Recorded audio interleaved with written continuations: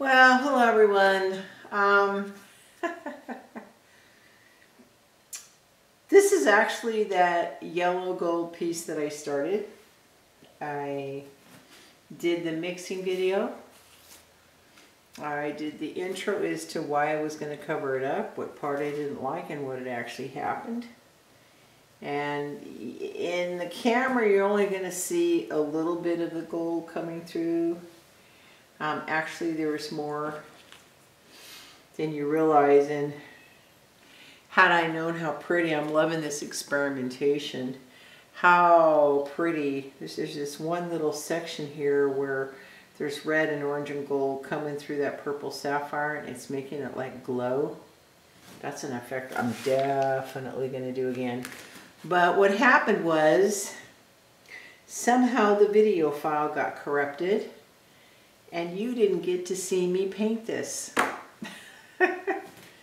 I used the, this just got dry enough for me to pick up and show. I used Illuminite, Light.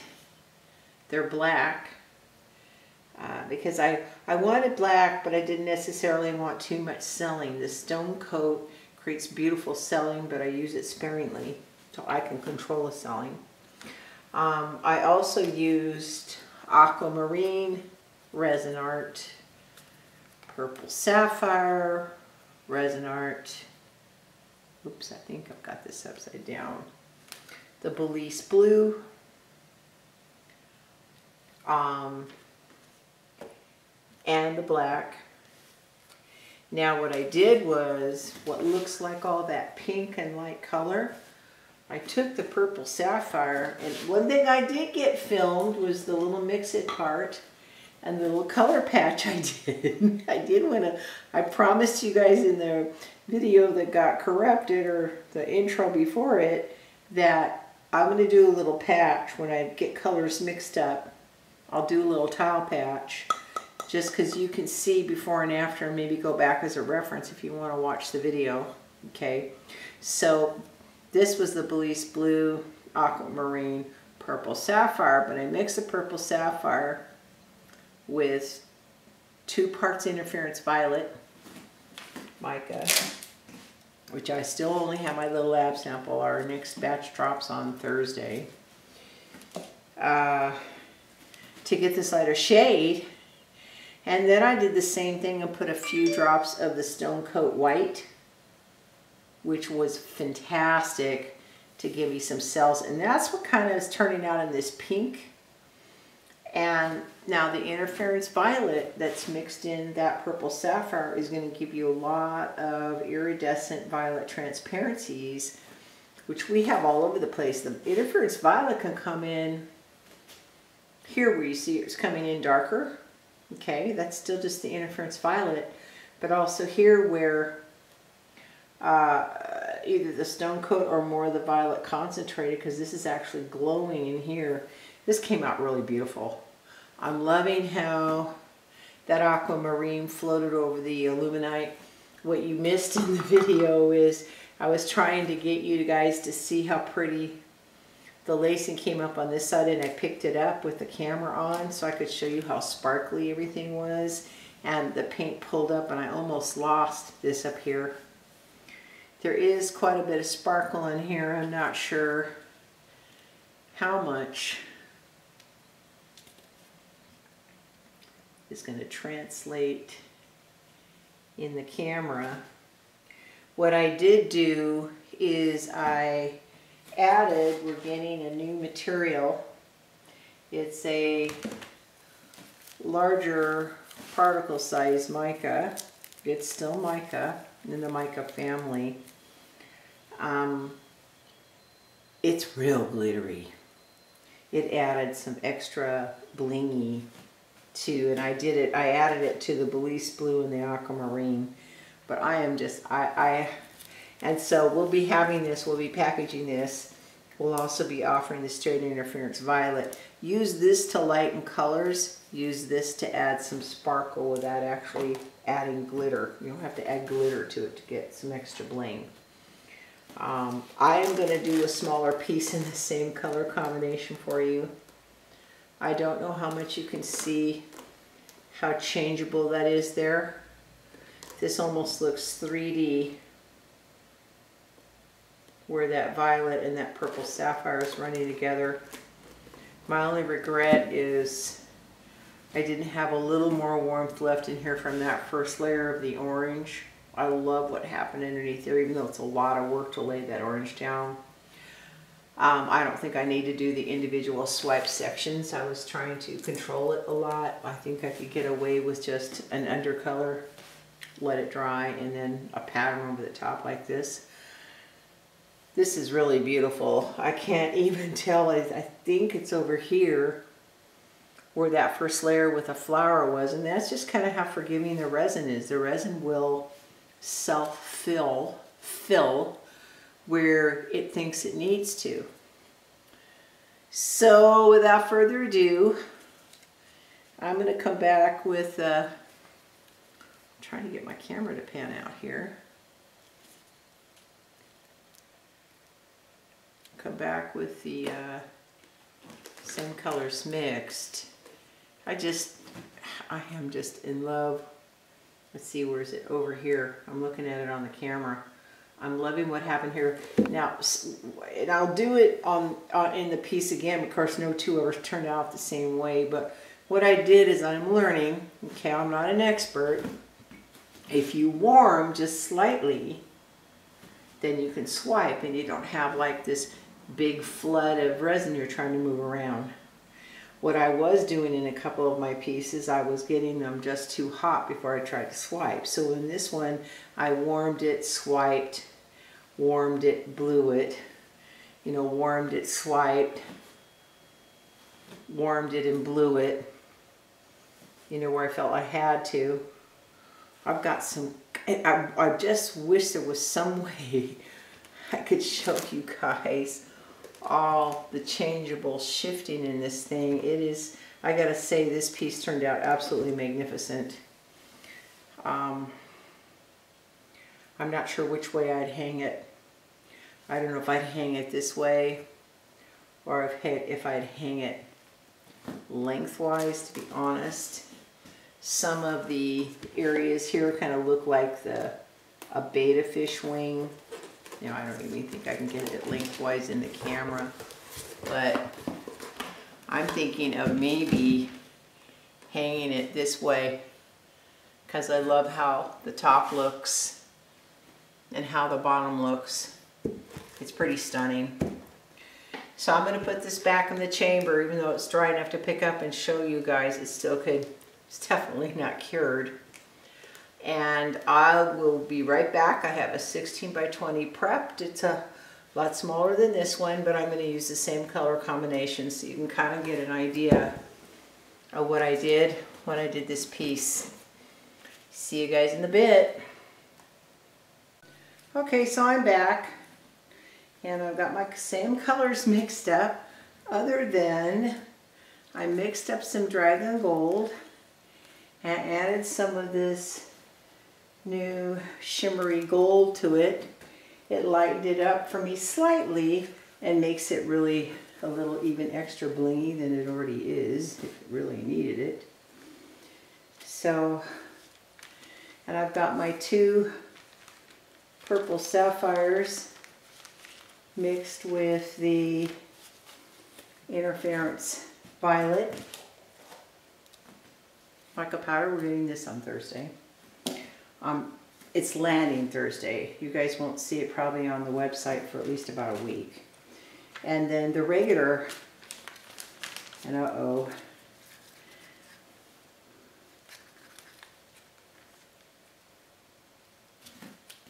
I should be able to tell. Oh, I haven't added the stone coat yet. That's why I can't tell. I'm going to do this on camera. Okay, so I have purple sapphire mixed with 2 parts of interference violet, both the same in each cup. But I'm going to add a little bit of the stone coat. I've got about this little tiny taster spoon here, and if you can see on the right part of the side of the camera here. And I'm just dropping Not that much came off the spoon. About 3 drops in there. Cover this up. One thing you want to do is make sure you cover up your stone coat. It's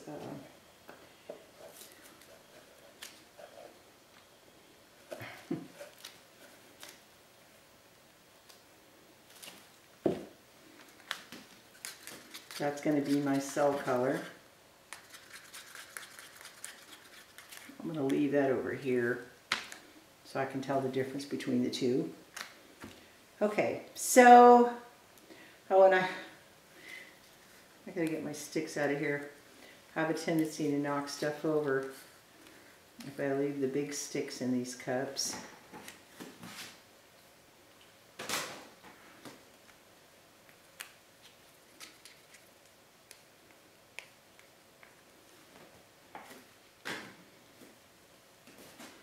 All right, well, this is the Illuminite,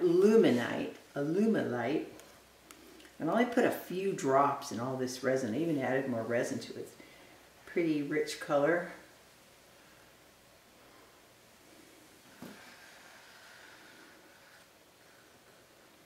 Make sure all 4 corners are covered. And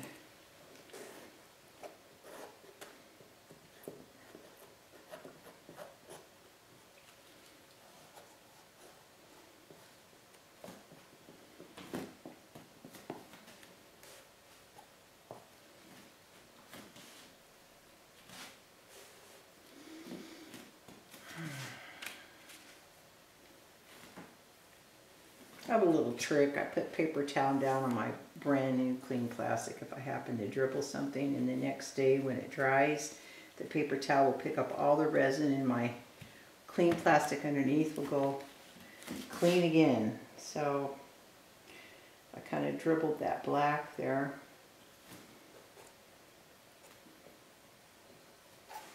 I'm going to end up having to use my fingers, I know, but I'm trying to keep from getting my hands black right off the bat before I pick up all the rest of these cups.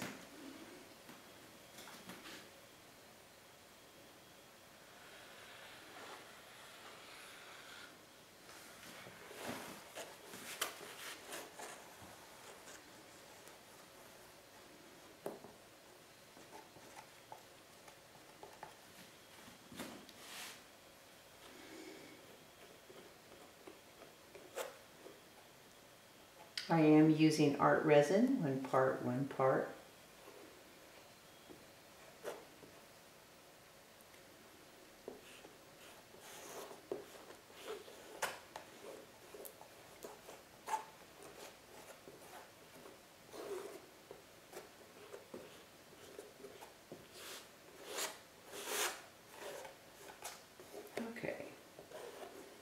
So I'm intentionally kind of bringing it up on one side and bringing it down on the other side.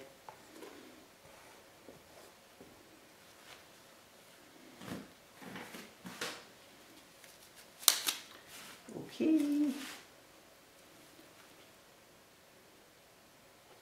So I put down the aquamarine first and then did the same thing on the bottom.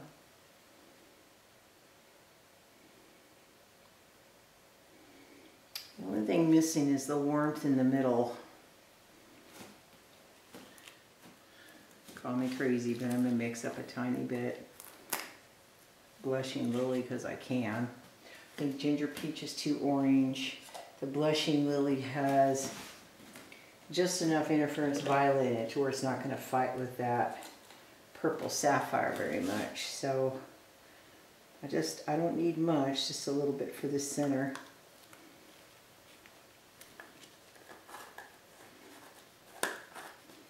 Give me a little pop of some kind of warmth. I have extra resin mixed. I think total I've mixed maybe 10 ounces.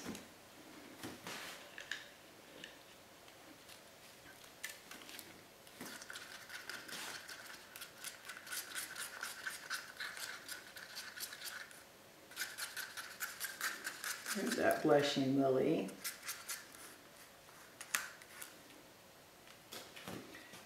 Okay, then the Purple Sapphire with the interference. I want some of it wispy here on the outside.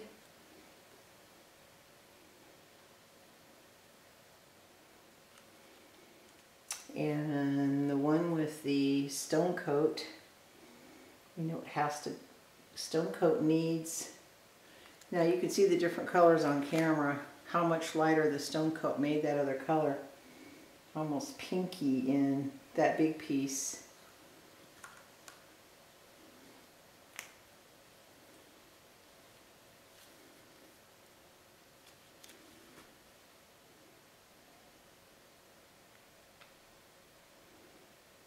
Little Purple Sapphire.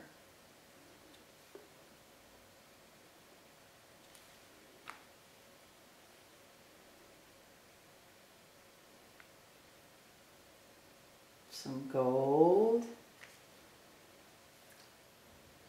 Elise blue.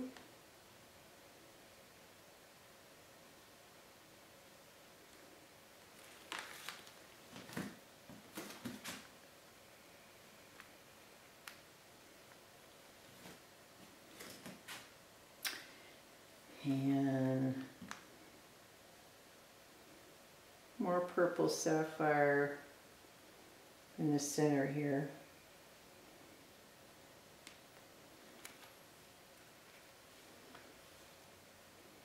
I'm going to put this pop of color right here. Just a pop.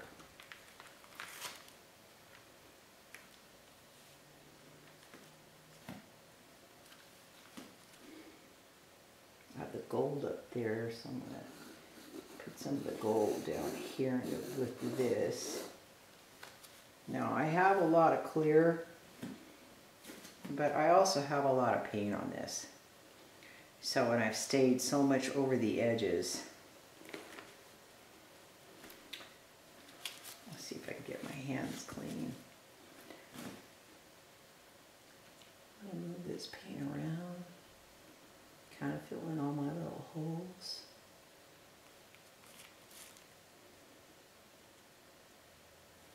God, my fingers already are transferring color. 2 sets of gloves.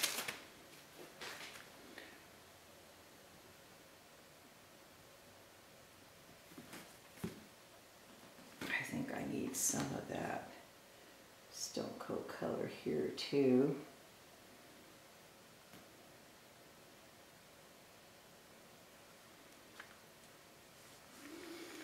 And then that lighter violet.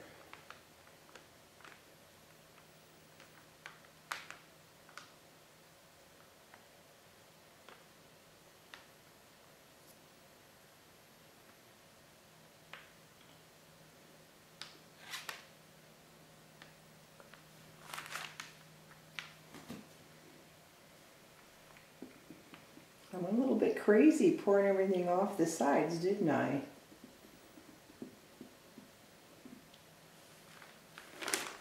I don't think I can tilt it yet. Not really. Well, I have some black left. Didn't really want to do it at this point yet, but I thought I might draw some in.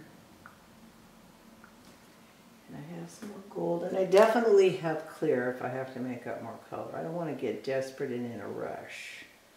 I'm happy to use the clear as part of this, just to get the color more fluid so it moves around.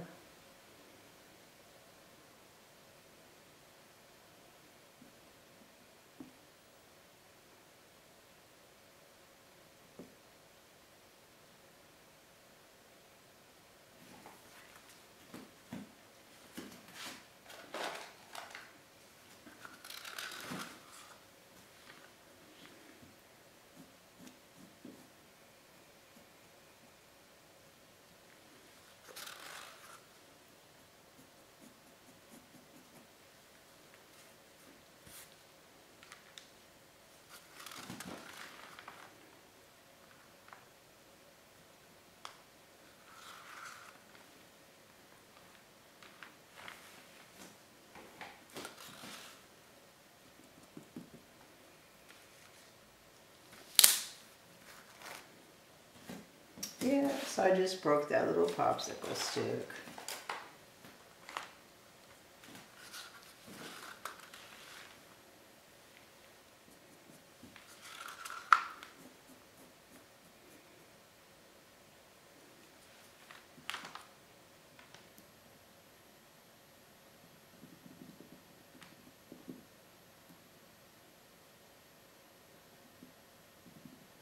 No, don't want to keep transferring that black around. I'm trying to keep the black in one spot. So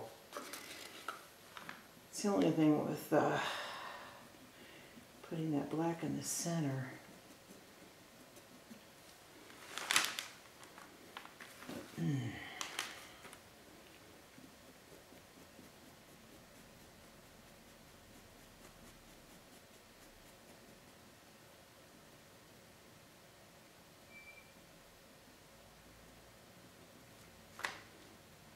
Get some of this violet up here. There is some clear right here. Okay, it looks like we have color everywhere. I know there's that little bitty clear in the middle. So one thing I've learned was the last few times, if I warm it just enough to pop the bubbles, I can swipe it. If I heat it up enough that I want it to blow, it's too much, like it floods when you're trying to swipe it.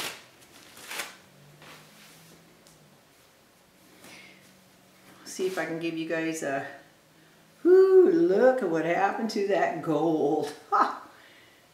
That's the dragon gold with a tiny bit of that new sparkly stuff put in. Wow, that's like on steroids. The rest of it's pretty sparkly too. You can see all the blue.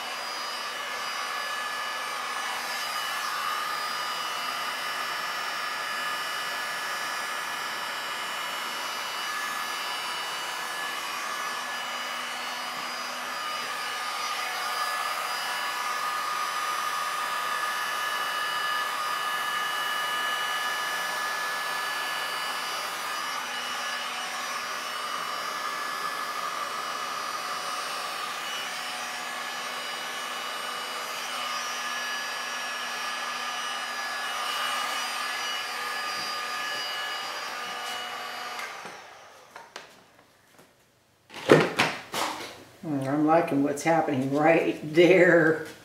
That one little blushing lily spot. Come on, camera. Where we're getting some really pretty cells in the center.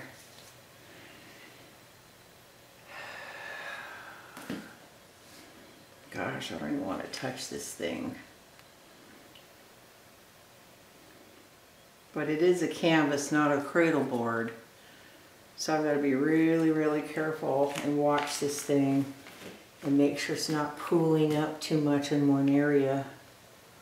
All right, now I'm loving this little wisp of gold just whipping into that black. I wish there was some way to encourage that without ruining it. And these cells are really, really cool. I'm loving what's happening here.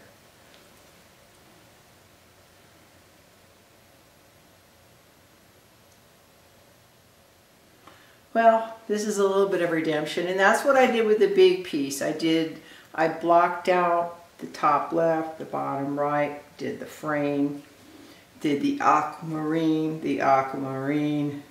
the two pastel lilacs, the Belize blue.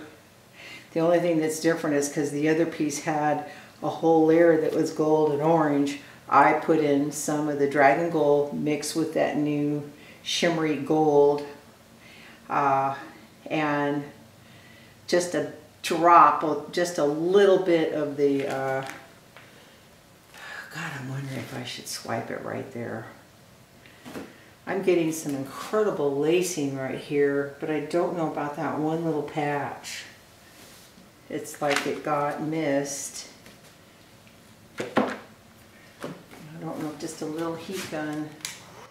Because everything else around it's good.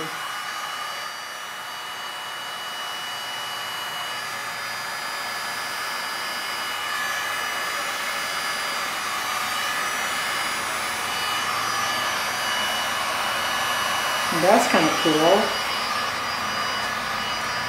Don't know what it's going to do, but it actually made it pop a little brighter and it's starting some cells there. So I'm going to leave this. I'm loving how that gold, oh my God, I wish I could get close-ups of this. Okay, I'm going to try to slide this thing back and forth. I'm not going to tilt it.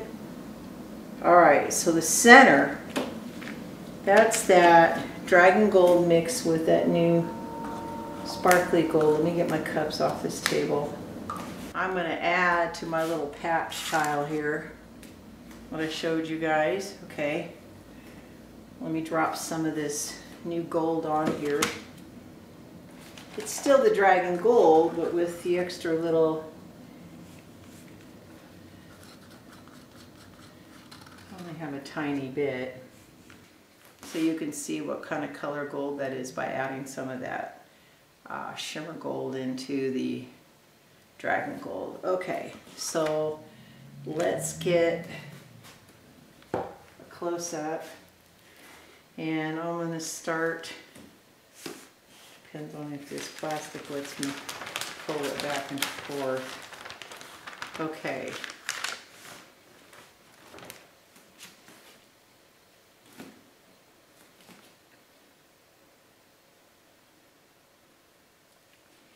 So you see the lacing up here. We're almost getting a little aurora borealis where the gold and the sapphire and the turquoise is missing. We've got some really beautiful lacing happening right in here.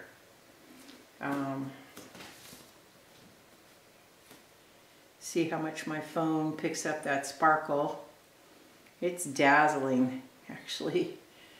Then there's this area here, and I'm going to try to push it forward for you.